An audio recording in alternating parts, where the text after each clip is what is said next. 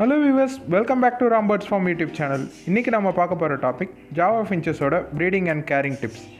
இந்த வீடியோவோட சேர்த்து நம்ம சேனல்ல 100வது வீடியோ அப்லோட் ஆகுது. Java finches. இந்த Java ஃபின்ச்சஸை Java rice பேரோவும் Java rice பேர்ட்னு கூப்பிடுவாங்க. இதோட நேட்டிவ் பார்த்தீங்கன்னா இந்தோனேஷியன் ஐலாண்ட். இதோட சைஸ், அதாவது எவ்வளோ சைஸ் வளரும்னு பார்த்தீங்கன்னா 15 சென்டிமீட்டர்லேருந்து 17 சென்டிமீட்டர் வரைக்கும் வளரும். அதாவது அதோட பீக்லேருந்து அதோட டெய்லோட டிப் வரைக்கும் இந்த சென்டிமீட்டர் சைஸ். இதோட வெயிட் பார்த்திங்கன்னா 25 கிராம்.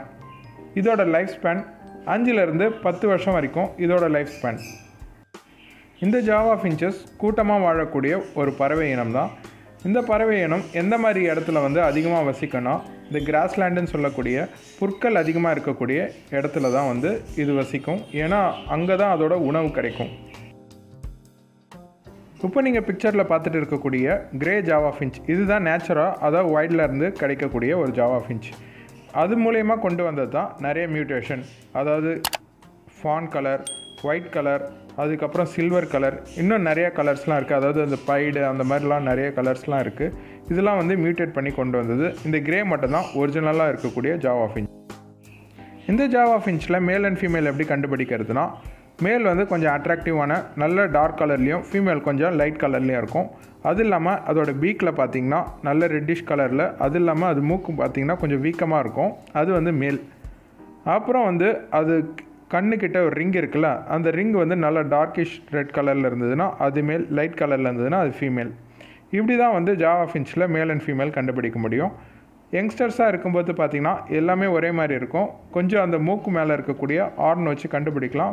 அதுவும் ஃபஸ்ட் மோல்ட் வந்ததுக்கப்புறம் கொஞ்சம் ஈஸியாக கண்டுபிடிச்சிடலாம் மேல் ஆர் ஃபீமேல். இந்த ஜாவா ஃபின்ச் பார்க்குறதுக்கு ஒரு பென்குயின் மாதிரி இருக்கும், அதாவது ஒரு சின்ன பென்குயின் மாதிரியும் இருக்கும். இப்போ இதுக்கு கொடுக்கக்கூடிய ஃபீடிங்ஸ் பற்றி பார்த்துடலாம். ஃபீடிங் பார்த்திங்கன்னா சின்ன சின்ன வகையான சீட்ஸ் நம்ம கொடுக்கலாம். அதாவது திணை, சாமை, செந்தினை, வரகு, குதிரவாளி, இந்த மாதிரி சீட்ஸ் கொடுக்கலாம். மெயினாக பார்த்திங்கன்னா நெல் கொடுக்கலாம். நெல் கொடுக்கும்போதெல்லாம் பார்த்திங்கன்னா இந்த ஜாவா ஃபின்ச்சஸோட ப்ரீடிங் சிம்டம்ஸ் நிறையவே இருக்கும். ஏன்னா இதோட மெயின் நேமே பார்த்திங்கன்னா ஜாவா ரைஸ் பேரோ தான். அதனால் நெல் அதிகமாக வச்சிங்கனாலே இதோட ப்ரீடிங் சிம்டம்ஸ் நல்லா இன்க்ரீஸ் ஆகும். வெஜிடபிள்ஸில் பார்த்திங்கன்னா கேரட், பீட்ரூட் இதை நல்லா திருக்கி கொடுக்கலாம். அதுக்கப்புறம் வேக வச்ச முட்டை இதை நல்லா மசித்து இந்த ஜாவா ஃபின்ச்சஸ்க்கு ஜஸ்ட் ஒரு ஸ்பூன் மட்டும் ஒரு வாரத்தில் ஒரு 2 நாள் ப்ரொவைட் பண்ணலாம். அது இல்லாமல் மீல் வார்ம் கொடுக்கறதுனா உங்களுக்கு ஆப்ஷனல் இருந்ததுன்னா வாரம் ஒரு தடவை மீல் வார்ம் கொடுக்கலாம். ஏன்னா ப்ரோட்டீன் ரிச் ஃபுட்லாம் கொடுக்கும்போது இதோட ப்ரீடிங் நல்லாவே இருக்கும். முக்கியமாக கனவாவோடு இருக்கணும். ஏன்னா கனவாவோடு தான் இது முட்டை போடும்போது அந்த கால்சியம்க்கு நல்லா ஹெல்ப் பண்ணுது.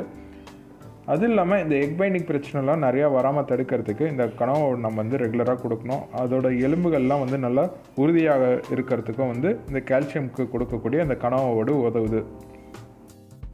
இப்படி நம்ம நேச்சுரலாக கொடுத்தாலே போதும். எந்த ஒரு சப்ளிமெண்ட்டும் மெடிசனும் தேவையில்லை.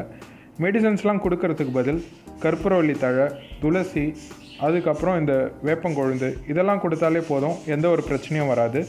அது இல்லாமல் தண்ணியில் பார்த்திங்கன்னா கொஞ்சம் விரல் மஞ்சளை இழைச்சி அதை தண்ணியில் மிக்ஸ் பண்ணி கொடுங்க.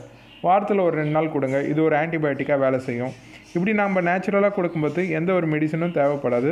அந்த டிசீஸ் வந்ததுக்கப்புறம் வேணால் நீங்கள் மெடிசன்ஸ் கொடுக்கலாம். அதாவது அது என்ன டிசீஸில் அஃபெக்ட் ஆகிருக்கு அதெல்லாம் தெரிஞ்சுக்கிட்டு அதுக்கப்புறமா உங்கள் ட்ரீட்மெண்ட்டை கொடுங்க. ஏன்னா பேர்ட்ஸ் சீக்கிரமாக அந்த ட்ரீட்மெண்ட்டை எடுத்துக்கிட்டு சீக்கிரமாக ரெக்கவரி ஆகிறதுக்கு நிறையவே சான்சஸ் இருக்குது.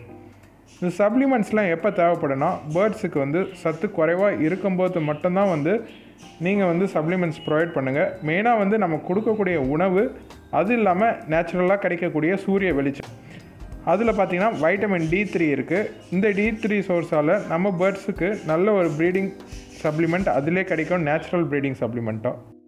இப்போ ஜாவா ஃபின்ச்சஸோட ப்ரீடிங் பற்றி பார்த்துடலாம். ப்ரீடிங் பொறுத்த வரைக்கும் இது ஈஸியாக ப்ரீட் ஆகக்கூடிய ஒரு பேர்டு தான். ஆக்சுவலாக ஃபாரஸ்ட்டில், அதாவது இந்த வைல்டில் பார்த்திங்கன்னா இது சீசனாக தான் ப்ரீட் ஆகும். அதாவது இந்த மழை காலத்துக்கு அப்புறம் இந்த பயிரெலாம் அறுவடை பண்ணக்கூடிய ஒரு சீசனில் தான் பார்த்திங்கன்னா இது ப்ரீட் ஆகும். ஆனால் நம்ம கேப்டிவ், அதாவது நம்ம வீட்டில் ப்ரீட் பண்ணும்போது பார்த்திங்கன்னா இது ரெகுலராகவே ப்ரீட் ஆகிட்டு இருக்கும்.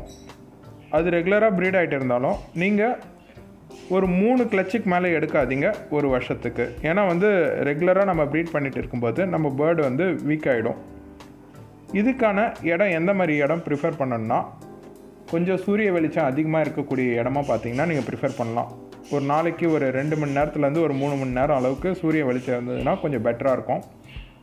அது இல்லாமல் இதோட கேஜ் சைஸ் என்ன கொடுக்கணுன்னா 2க்கு 1.5 அளவுக்கு கேஜ் சைஸ் கொடுக்கணும். வேறு எந்த ஒரு ப்ரெடேட்டரோட டிஸ்டர்பன்ஸும் இல்லாமல் இருக்கக்கூடிய இடமா பார்த்து சூஸ் பண்ணிக்கோங்க.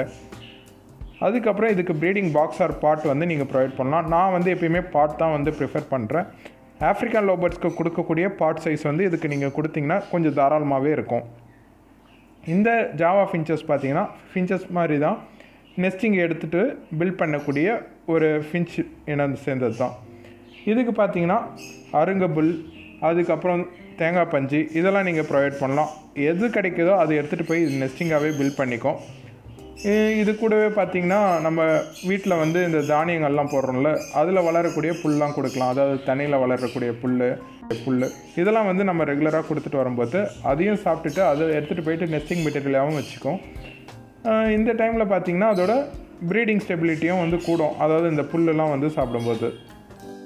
இப்போ இந்த ஜாவா ஃபின்ச்சஸை எப்படி ப்ரீடிங்க்கு சூஸ் பண்ணுறதுன்னு பார்த்துடலாம். ஒரு மேல் அண்ட் ஃபீமேல் நம்ம சூஸ் பண்ணணும். அதாவது செமி அடல்ட் ஒரு 3லேருந்து 4 மாதம் ஏஜில் இருக்கக்கூடிய செமி அடல்ட்டான ஜாவா ஃபின்ச்சை நீங்கள் ப்ரிஃபர் பண்ணிக்கோங்க. அப்போ தான் வந்து அது மூக்கில் வந்து ஓரளவுக்கு மேல் அண்ட் ஃபீமேல் கண்டுபிடிக்கிற அளவுக்கு தெரியும். இப்படி ப்ரிஃபர் பண்ணுறக்கூடிய ஜாவா ஃபின்ச்சை ஒரு 8லேருந்து 9 மாதத்தில் வந்து ப்ரீடிங் போடுங்க. அப்போ தான் அதோட ப்ரீடிங் ஸ்டெபிலிட்டி கொஞ்சம் நல்லாவே இருக்கும். ஏன்னா ஃபஸ்ட் கிளச்லேயே வந்து சிக்ஸ் பொறிக்கணும்னா கொஞ்சம் வெயிட் பண்ணி தான் நம்ம ப்ரீட் போடணும். ஆக்சுவலாக வந்து ஒரு 2லேருந்து 3 பேரை வந்து ஒரு பெரிய கேட்சில் விட்டுட்டு அதில் எது செட் ஆகுதோ அந்த மாதிரி செட் பண்ணுறது பார்த்திங்கன்னா நல்லா ப்ரீட் ஆகும். ஒரே ஒரு பேர் மட்டும் எடுத்து போட்டுட்டு அது மட்டும் ப்ரீட் ஆகுமான்னு கேட்டிங்கன்னா சில சமயம் தான் ப்ரீட் ஆகும், சில சமயம் ப்ரீட் ஆகாது. அது கூட வந்து நிறையா பேராக எடுத்து போடுங்க. அதில் எது செட் ஆகுதோ அது மட்டும் தனியாக பிரித்து போட்டு செட் பண்ணுங்கள். இந்த மாதிரி செட் பண்ணிங்கன்னா உங்களுக்கு நல்ல ஒரு ரிசல்ட் கிடைக்கும்.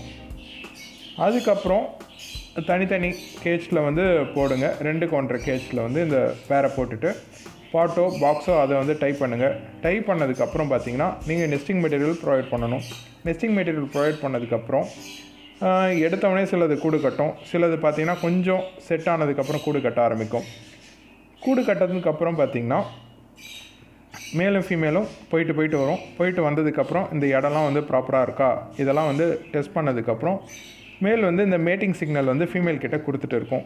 இந்த ஃபீமேல் வந்து அதுக்கப்புறம் அக்செப்ட் ஆகும். அக்செப்ட் ஆனதுக்கப்புறம் மேட்டிங் நடக்கும். மேட்டிங் நடந்ததுக்கப்புறம் பார்த்திங்கன்னா ஒரு 7லேருந்து 10 நாளுக்குள்ளே வந்து எக் வைக்கிறதுக்கு நிறையவே வாய்ப்பு இருக்குது. இந்த ஃபின்ச் எத்தனை எக் வைக்குன்னு பார்த்தீங்கன்னா 4லேருந்து 6 அளவுக்கு எக் வைக்கும். சில சமயம் 8 வரைக்கும் எக் வைக்கிறதுக்கு வாய்ப்பு இருக்குது. இதோட இன்குபேஷன் டைம் அதாவது அடைக்காக்கும் நாட்கள் 14 நாள் வரைக்கும் அடைக்காக்கும். அதுக்கப்புறம் 21லேருந்து 30 நாள் வரைக்கும் பார்த்திங்கன்னா இதோட வளர்கிற பீரியட். இதிலேருந்து தாய் பறவைக்கிட்டேருந்து எப்போ பிரிக்கணும்னா 50 நாளுக்கு அப்புறம் தாய் பறவைக்கிட்டேருந்து பிரிச்சிடலாம். இந்த ஜாவா ஃபின்ச்சை பொறுத்த வரைக்கும் கலர் வந்து ஃபின்ச் மாதிரியே தான் வந்து விடையில் இருக்கும். இந்த கலர் வந்து எப்போ வந்து ப்ராப்பராக வரும்னு பார்த்திங்கன்னா 3 மாதத்துக்கு அப்புறம் அதோட ஃபர்ஸ்ட் மோல்ட் வந்து முடியும். இந்த ஃபர்ஸ்ட் மோல்ட் முடிஞ்சதுக்கப்புறம் தான் ப்ராப்பரான ஒரு ஜாவா ஃபின்ச் அளவுக்கு இருக்கும். அதாவது செகண்ட் மோல்ட்டிங் முடிஞ்சதுக்கப்புறம் தான் ஃபுல் ஜாவா ஃபின்ச்சாகவே மாறும். அதாவது பார்க்குறதுக்கு ஒரு அடல்ட் ஜாவா ஃபின்ச் மாதிரி தெரியும். அதை தான் நான் வந்து ஃபுல் ஜாவா ஃபின்ச்சாக மாறுற மாதிரி தெரியும்னு சொன்னது. ஓகே, இப்போ ஜாவா ஃபின்ச்சஸ் என்ன மாதிரி டிசீஸ்லாம் அஃபெக்ட் ஆகுதுன்னு பார்த்துடலாம். ஒன்று பார்த்திங்கன்னா ஐ டிசீஸ், 2வது ஃபீவரிஷ், அதாவது உடம்பு வந்து பஃபியாக வச்சுட்டு உக்காண்ட்டு இருக்கும். அதுக்கப்புறம் இந்த மைட்ஸ் பிரச்சனை, அப்புறம் டயரியா, இந்த மாதிரி பிரச்சனையில் தான் வந்து இந்த ஜாவா ஃபின்ச்சஸ் வந்து அஃபெக்ட் ஆகுது. இந்த மாதிரி பிரச்சனைலாம் வராமல் இருக்கிறதுக்கு நம்ம நேச்சுரலாகவே கொடுக்கக்கூடிய துளசி, கற்பூரவள்ளி, வேப்பங்கொழுந்து இதெல்லாம் கொடுத்துட்டு வரும்போதே பார்த்திங்கன்னா எந்த ஒரு டிசீஸும் வந்து நம்ம பேர்ட்ஸை வந்து அவ்வளோ சீக்கிரம் வந்து அஃபெக்ட் ஆகாது. அது இல்லாமல் சூரிய வெளிச்சம், இந்த சூரிய வெளிச்சத்தில் வைட்டமின் D3 சோர்ஸ் இருக்குது. இந்த D3 சோர்ஸ் வந்து பறவைகளுக்கு எந்த ஒரு டிசீஸும் வராமல் பாதுகாக்குது. நிறைய பேர் பார்த்திங்கன்னா இப்போ பாட்டில் ஃபீடரில் வந்து வாட்டர் வைக்கிறாங்க. பாட்டில் ஃபீடரில் பார்த்திங்கன்னா தீனி வைக்கலாம். வாட்ரு பார்த்திங்கன்னா பாட்டில் ஃபீடர்லேயும் வைக்கணும். அது இல்லாமல் தனியாகவும் ஒரு பவுலில் வைக்கணும். ஏன் தனியாக ஒரு பவுலில் வைக்கணும்னா நம்ம பறவைகள் வந்து அதுக்கு தேவையான நேரத்தில் வந்து குளிச்சுட்டு போயிட்டு முட்டையில் உக்காடுறதோ அப்படி இல்லைன்னா அது குளிக்கும் போது அது மேலே வந்து மைட்ஸ் ப்ராப்ளம் இதெல்லாம் வராமல் இருக்கிறதுக்கு நிறைய வாய்ப்பு இருக்குது. அதனால் ஒரு பெரிய பவுலில் வந்து கண்டிப்பாக வாட்டர் வைங்க. அதுக்கு கொடுக்கக்கூடிய டிஷ்ஷஸ், அதாவது இந்த பாத்திரம்லாம் பார்த்திங்கன்னா நல்லா சுத்தமாக க்ளீன் பண்ணிவிட்டு அதுக்கப்புறம் இந்த பறவைகளுக்கு வந்து அந்த பாத்திரத்தெல்லாம் உபயோகிங்க. இப்போ நான் சொல்லியிருக்கக்கூடிய இன்ஃபர்மேஷன் உங்களுக்கு ரொம்ப யூஸ்ஃபுல்லாக இருந்திருக்கும்னு நான் நினைக்கிறேன். இதோட இந்த வீடியோவை நான் எண்ட் பண்ணிக்கிறேன். இன்னும் சில டவுட்ஸ் இருந்ததுன்னா கமெண்ட் பாக்ஸில் கமெண்ட் பண்ணுங்கள். இந்த வீடியோ உங்களுக்கு பிடிச்சிருந்ததுன்னா லைக் பண்ணுங்கள், ஷேர் பண்ணுங்கள். மறக்காமல் ராம் பேர்ட்ஸ் ஃபார்ம் யூடியூப் சேனலுக்கு சப்ஸ்கிரைப் பண்ணுங்கள். அதுவும் இல்லாமல் கீழே இருக்கக்கூடிய பெல் ஐக்கானையும் ப்ரெஸ் பண்ணிக்கோங்க. அப்போ தான் நாம் போடக்கூடிய வீடியோ உடனடியாக உங்களுக்கு நோட்டிஃபிகேஷனாக வந்து சேரும்.